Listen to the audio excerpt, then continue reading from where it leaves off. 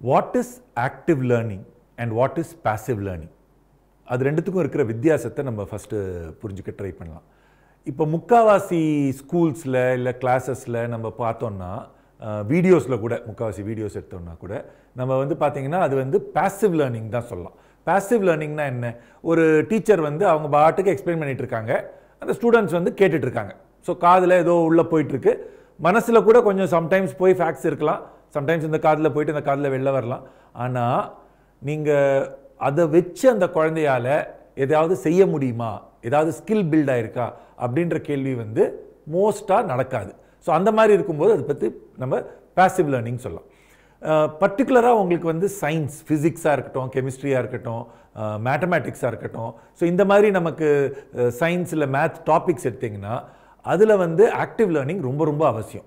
Active லேர்னிங்னா என்ன சொல்ல வரேன் அப்படின்னா, நீங்கள் ஒரு விஷயம் பார்த்துருக்கீங்க, ஒரு கான்செப்ட் வந்து டீச்சர் சொல்லியிருக்காங்க கிளாஸ் ரூமில், இல்லை வந்து வீடியோவில் பார்த்துருக்கீங்க. இப்போ அந்த பார்த்த கான்செப்டை உங்களால் உடனே ப்ராப்ளமில் அப்ளை பண்ண முடியுதா? ஒரு சூழ்நிலை இருக்குது, இப்போ வந்து சிச்சுவேஷன் கொடுத்துருக்காங்க, ஒரு கான்டெக்ட் கொடுத்துருக்கோம், அந்த நம்பர்ஸ் எல்லாம் வச்சு உங்களுக்கு ஆக்சுவலாக அப்ளை பண்ண முடியுதா? அப்ளை பண்ண முடிஞ்சதுன்னா நீங்கள் கற்றுட்ருக்கிற விஷயத்தை நீங்கள் வந்து ஆக்டிவாக கற்றுட்ருக்கீங்க. இது வந்து ரொம்ப சாதாரணமாக நடக்கிற ஒரு விஷயம் இல்லை. ஏன்னா முக்காவாசி இடங்கள்ல என்ன ஆகுதுன்னா பாசிவாக தான் கற்றுக்கிறதுக்கான வாய்ப்புகள் உருவாகுது. ஸோ சம்டைம்ஸ் என்ன ஆகுதுன்னா இந்த பாசிவ் லேர்னிங்க்கும் ஆக்டிவ் லேர்னிங்க்கும் வித்தியாசம் நல்ல ப்ராப்பராக புரிஞ்சால் மட்டும்தான் இதை டிஃப்ரென்ஸ் பண்ணி பார்க்க முடியும். நாங்கள் ஃபார் எக்ஸாம்பிள் என்ன பண்ணுவோம் அப்படின்னா, ஒரு கான்செப்டை ஒரு 5-10 மினிட்ஸ் எக்ஸ்பிளைன் பண்ணதுக்கப்புறம் உடனே ஒரு 3 கொஸ்டின் கொடுப்பேன். அந்த கொஸ்டினை அதுக்கு ஒரு சொல்யூஷன் வீடியோ இருக்கும். ஆனால் ஸ்டூடெண்ட்ஸ் கிட்ட என்ன சொல்லுவேன்னா, நீங்கள் அந்த சொல்யூஷன் வீடியோ பார்க்காதீங்க, முதல்ல கொஸ்டினை நீங்களே ட்ரை பண்ணுங்க. ஏன் சொல்யூஷன் வீடியோ பார்க்கக்கூடாதுன்னு சொல்கிறேன்? அந்த கொஸ்டின் தான் இருக்குல்ல, படிச்சுட்டு நேராக பார்க்கலாம்ல. நீங்கள் நேராக சொல்யூஷன் வீடியோ பார்த்தா நான் எப்படி அந்த கணக்கை போடுறேன் அப்படின்றது உங்களுக்கு பார்த்துடுறீங்க.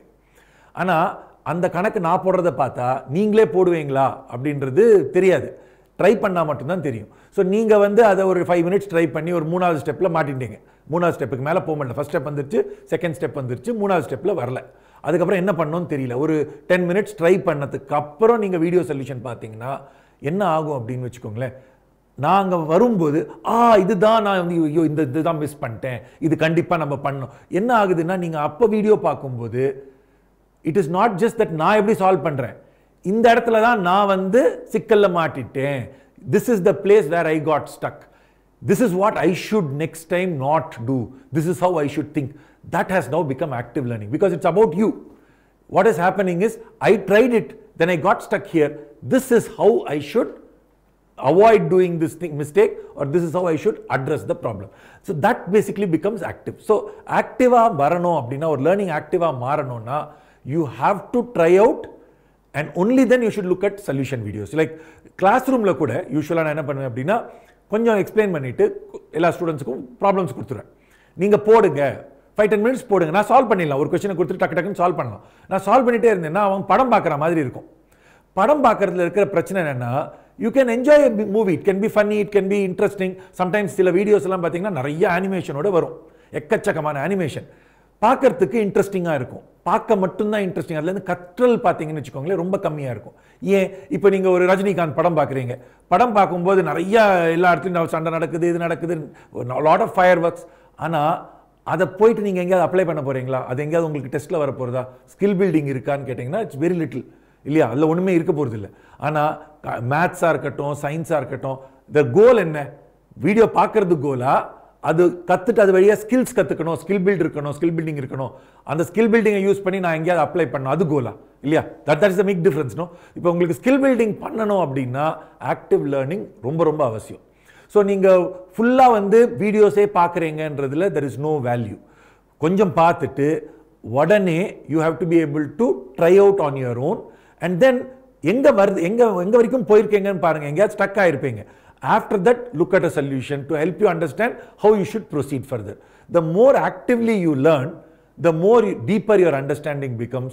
அது மட்டும் இல்லை, உங்களுக்கு கான்செப்ட் புரியறதுன்றது ஒரு பார்ட், இதில் ஸ்கில் பில்ட் பண்ணுறதுன்றது ரெண்டாவது ரொம்ப ரொம்ப முக்கியமான பார்ட். இது ரெண்டும் சேர்ந்து நடக்கும்போது தான் actual good learning happens. So particularly for science and math learning, active learning is a very very important thing that people must look at. There are lots of classrooms unfortunately where முக்காவாசி நேரம் passive learning, teacher book வச்சு அப்படியே படிச்சிட்டு இருக்காங்க, இல்லை என்ன பண்ணிட்டு இருக்காங்கன்னா லெக்சரா கொடுத்துட்டு இருக்காங்க, அவங்களா ப்ராப்ளம் சால்வ் பண்றாங்க. So students to not get time to try out. C always நம்ம ட்ரை பண்ணி நம்ம எங்க ஸ்டக் ஆகிறோம்னு பார்த்து அதுக்கப்புறமா நமக்கு யாராவது ஹெல்ப் பண்ணாங்கன்னா நிறைய கற்றுக்க முடியும். That is active learning. அவங்க சொல்லிட்டே இருக்காங்க, நம்மளை ட்ரை பண்ணுறதுக்கே வாய்ப்பே கொடுக்கல, that is passive learning. So there is a huge difference between the two. So when our courses, when you are looking at various courses, look at the video, try out the problem, then look at the solution video. ஏன்னா அப்படி பண்ணும்போது தான் நீங்கள் கற்றுட்டு இருக்கிற விஷயம் வந்து ஸ்ட்ராங்கராக உள்ளே போய் பதியும்.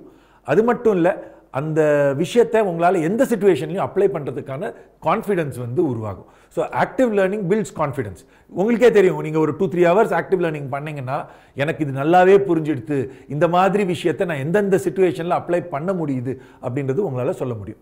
It is not about how interestingly the thing is presented. That is also of course important, நான் இல்லைன்னு சொல்ல.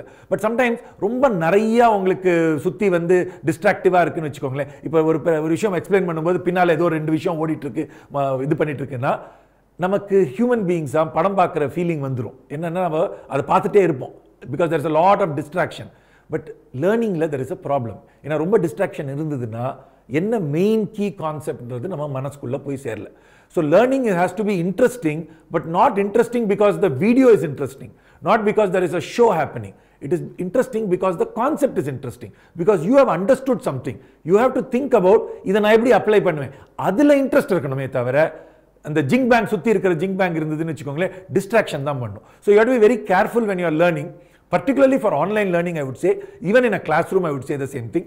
நீங்கள் வந்து டீச்சர் ரொம்ப பேசிட்டு இருக்காங்க, உங்களை வந்து ஒர்க் அவுட் பண்ணுறதுக்காக ப்ராப்ளம்ஸை கொடுத்து பண்ண சொல்லி அதுக்கப்புறம் உங்களுக்கு டீச் பண்ணியிருக்காங்க, எங்கே மிஸ்டேக் ஆகிருக்கு, எங்கே ஸ்டக் ஆகிருக்கீங்கன்னு பார்த்து கைட் பண்ணியிருக்காங்க. அதே மாதிரி வீடியோவில் ப்ராப்ளமை போட சொல்லிட்டு அதுக்கப்புறம் சொல்யூஷன் கொடுத்துருக்காங்க. All these matters because that makes active learning. அந்த மாதிரி ஒரு சூழலில் கற்றுக்குறீங்கன்னா கண்டிப்பாக நல்லா கற்றுக்க முடியும். உங்களுக்கு அது அதர் ஹேண்ட் அவங்க பாட்டுக்கு சொல்லிட்டு அதுக்கப்புறம் டெஸ்ட் கொடுத்துட்டேன், நீ எதுக்கப்புறம் போட்டுக்கோ அப்படின்னு சொன்னாங்கன்னா active learning is not happening, because that was passive learning. இப்போ ஏதோ டெஸ்ட் நடத்துகிறோம், என்ன ஆகணும், நீங்கள் ட்ரை பண்ணுங்கன்னு சொல்லிட்டு எந்த இடத்துல ஸ்டக் ஆகிறீங்கன்னு பார்த்து உடனே வந்து you must have a way to remedy, you must have a way to learn, because you still learning. I'm not saying that நீங்கள் ஃபஸ்ட்டு டைம் நீங்கள் சின்ன விஷயத்தை கற்றுட்ட உடனே உங்களால் அப்ளை பண்ண முடியும்னு நான் சொல்ல வரல. நீங்கள் கற்றுட்ருக்கீங்கல்ல, கற்றுட்டதை நீங்கள் எவ்வளோ தூரம் அப்ளை பண்ண முடியுமோ அப்ளை பண்ணுங்கள், எங்கே ஸ்டக் ஆகிறீங்கன்னு பாருங்கள். இதுக்கப்புறம் சொல்யூஷனை பார்த்தீங்கன்னா you know, O I got step 1, I got step 2, இந்த இடத்துல தான் நான் வந்து மாட்டிக்கிறேன். ஸோ இந்த இடத்துல நான் எப்படி யோசிக்கணுன்றது your brain is being forced to rethink. That is really the essence of active learning.